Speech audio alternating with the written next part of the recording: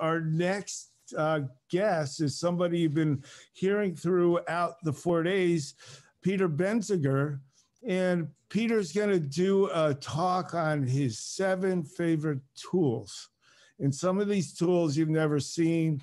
Some of them he's got different uses for, but it's a really cool little talk. So away we go. Let's tee up Peter and get him going.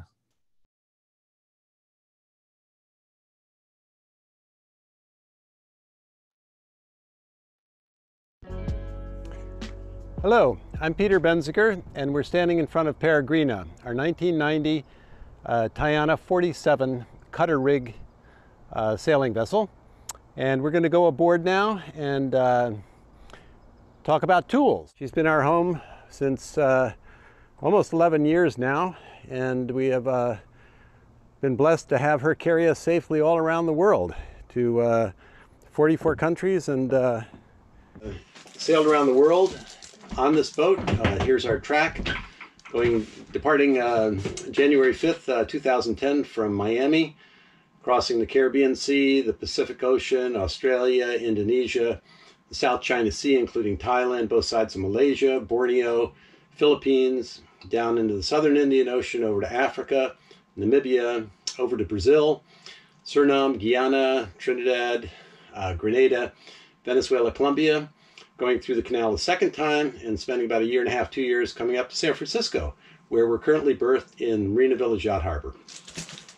Today I'm going to show you some of the tools that I've considered my favorite tools, and some I acquired during the circumnavigation. But here are a few of them. The first one comes from those wonderful people who invented the colonoscopy. And this is a wireless borescope, basically. And you can see right now that the pictures, we'll show the camera and Peregrina, there's Margie, and everything is on this borescope. It goes right onto your cell phone. It's wonderful. Or you can put it onto your computer. These are really useful little tools, and I'll give you a very specific instance. Recently, I had a water leak in my aft water heater, and I couldn't find the hose because it was buried under about probably 300 pounds of batteries and a 110-pound water tank. And using this, I sneaked it in, following the hose, and saw that the hose had been compressed by the battery box and a stringer and had cracked. It was impossible to run another hose through there since the space available was half the diameter of the hose. But I put tied a string on the end of this, and I snaked this around looking for a place, and finally found a place, and then was able to poke this through into a spot between the battery box and the hot water heater. Too tiny to get my hands on, but then I was able to use my handy dandy grabber tool. I don't know if you can see this coming up, but there's a little spring-mounted action, and to go down and grab this, which I did, like that, and pull it up. And with it came the string and the rope, and I used that as a leader line to pull through the water hose. So there's a lot of uses for this. You can actually get them with underwater capability also. So if you have something perhaps stuck around your prop, you could stick this on a boat hook or something and push it down under. So this is the borescope. It's a fun little tool. And again, everything goes right onto your cell phone, and you can actually record it there or on your computer. And so if you have a problem mechanically and you can get this in, you could even send a little film to a repair expert in the States and ask them, hey, help me, I'm having a little trouble. There's a couple of other neat additions to this. One is that it comes with a little extender hose tube, so you can click this in and use it to push it around. And also, inside these packages are some other little attachments that fit on the end. One of them is a mirror. So you can actually look at a right angle. If you just get this next to it, the mirror will have a right angle there. Margie's walking around making noise. But so that's the borescope, and that's a pretty good tool. Another one of my favorite things on the boat is often during the circumnavigation, we would go into areas in which I was very dubious about the charting, and couldn't really discern from the charts, because some of the charts in different parts of the world are really, really bad, and they're actually going back to the 1800s. So they're very poor. And I was nervous about taking Peregrina in because there was nobody around for hundreds and hundreds of miles. So I got this little tool, and it's a handheld depth sounder. And so I would launch my little dinghy. Margie would stay on the boat, and I would take the dinghy in, and you stick this in the water and press the button, and it tells you the depth. And so as you find a way in, you kind of remember where you've plotted your good parts and your bad parts. You take your dinghy back out, and you basically lead your big boat in, weaving through the coral heads or whatever. So it's been really wonderful. It also has a temperature gauge, so you can know what the water temperature is. And we carry 4 tanks, scuba tanks, on board Peregrina, because often we have to go and clear an anchor or do some underwater work or whatever it is. Tells me which wetsuit I should wear. Should I wear a shorty, or should I put on a long one, or should I put them both on because it's freezing? But it's great for long dinghy trips, for bringing your big boat in, and just getting an idea of what the bottom looks like in places where you're not comfortable taking your big boat. Okay, another couple of tools I like a lot, here's one of them, and probably some of them, or many of you, know about these. These are Multimaxes, and they have different cutting tools. This is a forward cutting tool, but the nice thing is you can turn this 90 degrees, so if you need to cut something like a hose or a hose clamp at a 90-degree angle, you can do that. These are really good in places where you don't have the space to make a saw pass with your arm. And here's what it sounds like at the different levels. And then it goes up. Look. Okay. Now the cool thing about this, you think this is a dangerous tool, but it's actually not. And I can't explain why, but watch what happens. Oops, I should take my gloves off here. Watch what happens when I try to cut my finger with this.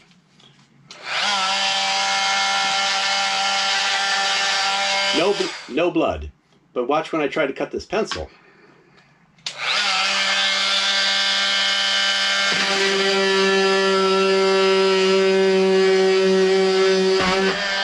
Boom. So that pencil just went right through. Here's the 2 pieces. And so you can cut through metals with this. You can cut through plastic, through wood. And again, it comes with a different cutting blade, which is much larger. So if you need to go in and really cut some larger holes, maybe for an electrical box or an electrical connection, you can do that. And the other part I like a lot is that there's a pad. So this becomes a sanding tool also. And you can get into corners with this. You can go around, put different grade sandpapers on. It's a really wonderful sanding tool. It uses less space than a larger hand model. And it's just another accoutrement. So that's the Multimax. Kind of the brother to that. Hey Marge, could I have a Coke, please?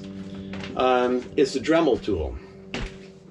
These apparently rotate at 10,000 to 30,000 revolutions per minute, something very, very large. And again, it has a switch that goes on and off. Thank you. Thank you so much. I used to work for Pepsi, so we try to drink Pepsi. Even though you said Coke. I said Coke. This has a wire wheel on it. It's wonderful for cleaning any kind of corrosion off aluminum, stainless steel, any use for a wire wheel. And again, sometimes you might have a collection of wire wheels that you use with your hand drill, be it electric or a battery. This is going to vibrate 10 to 100 times faster than that. So it's really, really efficient. If you want to go in and do a larger surface, they have these small little ones, and you can go vertically and go around like that. It also has grinding stones like this. It has sandpaper, and you can change sandpapers on them and put them on. It's got, this is one of my favorite ones. It's a cutting wheel. And I can't tell you the number of times I've had to cut a shackle loose or cut, more commonly, a lock loose that either became encrusted or covered with, or I lost the key. But this will just cut it right off.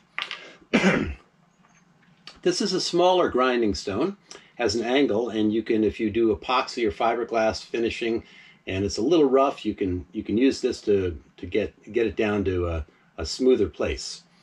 And of course, it has a polishing wheel too. So if you're doing fine finishing, you can polish. One of the tools you have is a scribing tool.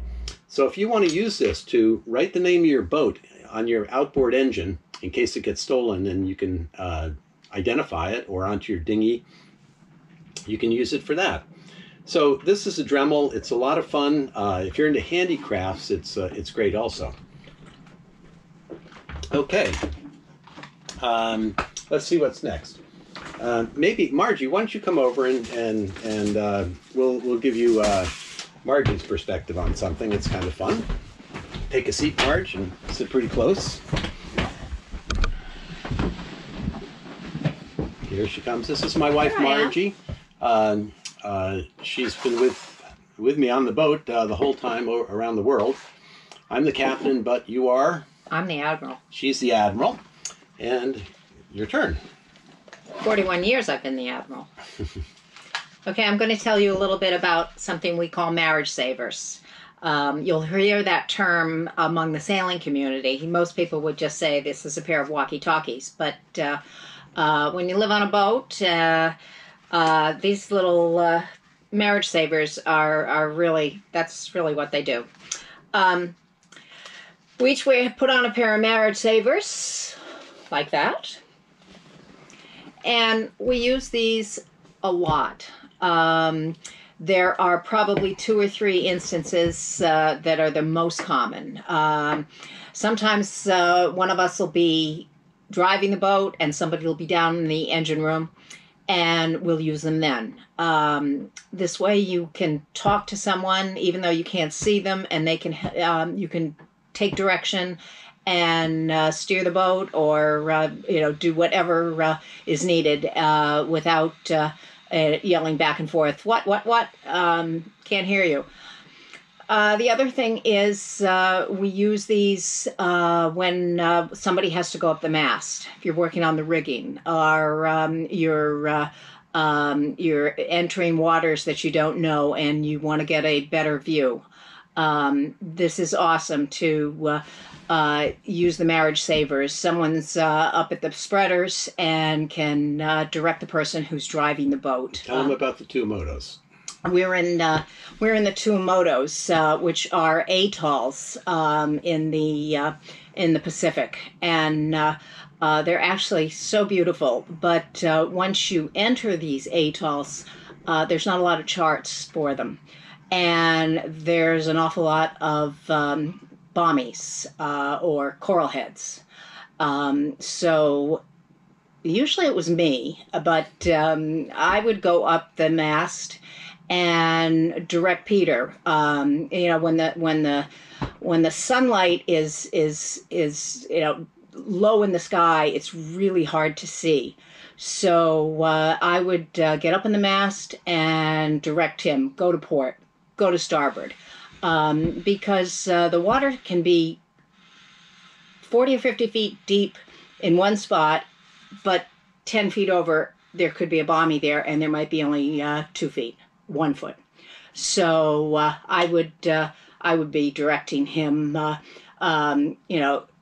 to starboard, go to port, and it was really great. Although I did tend to look like a lobster by the time I got down. And then finally, the most common use of marriage savers is for anchoring. I don't know about you, but there are so many instances where we've watched people anchoring, and it becomes very amusing to hear people screaming back and forth and getting angry and whatever. And people usually say, oh, well, we have a set of hand signals. And I always said, yeah, we always had a set of hand signals, but they would change every time we were doing them. So, sometimes it was this, sometimes it was this, sometimes it was this, it was this. And the marriage savers avoid all that.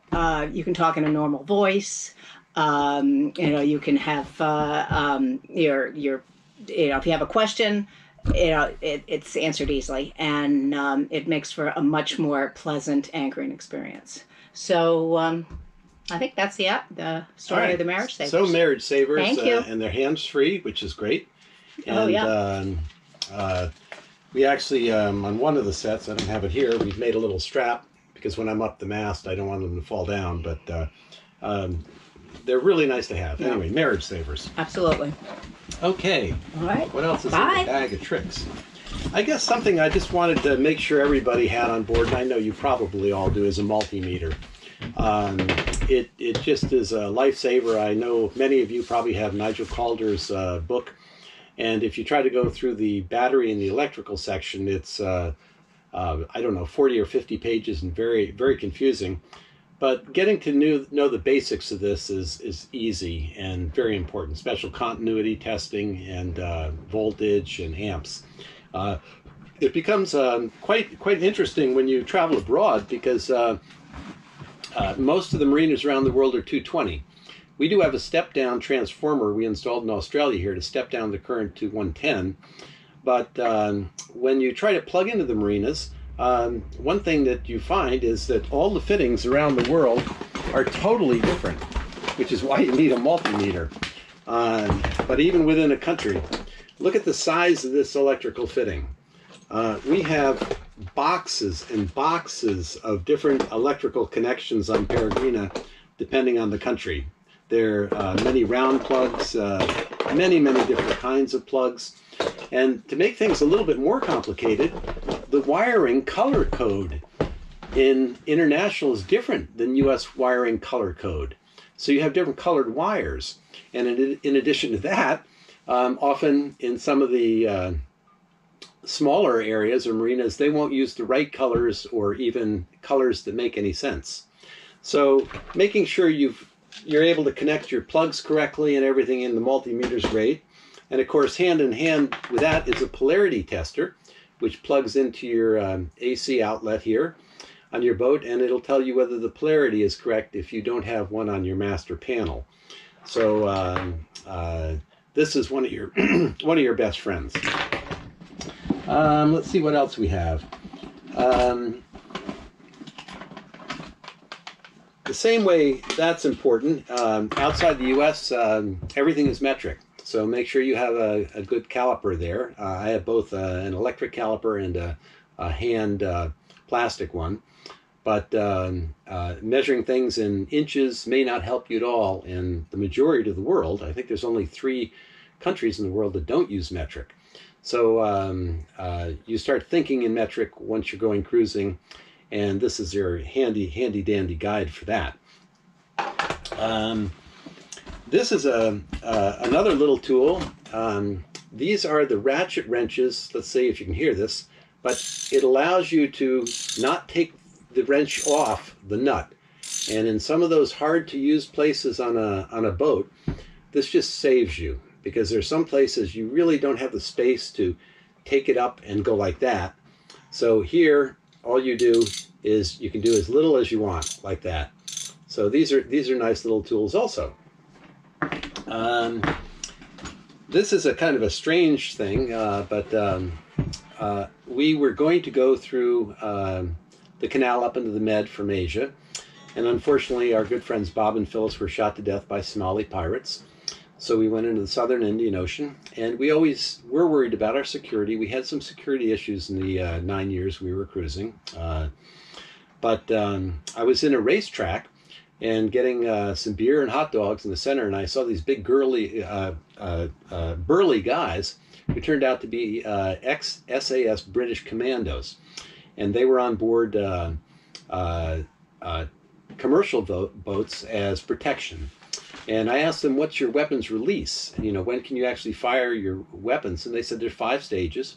And the third stage is that they would paint their target with a red laser beam. I don't know if you can see that on me, but we went out and bought some of these, and we've actually used them. It's just something strange little thing, but I've been very happy to have that on. Okay, I think we're down to my favorite tool, and this is something that is wonderful. It's basically a laser-based thermometer gun, I guess. And again, it has a red light, and you'd think, okay, that's what's measuring the temperature. It's actually not. That's just an aiming light. They have sensors inside that measure the temperature. The reason these are really good is that it allows you to check some of the key operating systems on your boat. For instance, in either your generator, on my generator, I will open the door to look at a reservoir tank that we have, an external reservoir for coolant, and I'll shoot the gun at it, and it'll tell me the temperature, which is, say, 147 to 180. If it's over 180, I know there's something seriously wrong about to happen with the generator. I also, on the main diesel engine, I shoot these at the heat exhaust elbow, at the heat exchanger, at the thermostat cover, and over time I've developed a set of ranges, and it's not that you have to believe this temperature, but if you take a number of measurements, you'll get an idea of what relative temperature each of these should be, and it'll tell you when things are starting to go bad, and you don't want them to go bad. So this is a wonderful tool, and at the end of the day, when Sundowners is ready, I use this to shoot my gin and tonic to make sure that the gin and tonic is cold enough, and I know that I'm ready for a good Sundowners. Thanks for listening to my favorite tools. I wanted to just urge you to, as you do cruise, you can use your creativity along with these tools. We made a cockpit light out of a Skippy peanut butter jar here with a LED bulb soldered in the center. And I did this because there were no marine stores or hardware stores that sold marine products anywhere. It still works, lasted 9 years. So this is our Skippy peanut butter jar cockpit light. Best wishes, have fun cruising, and we'll see you on down the charted path.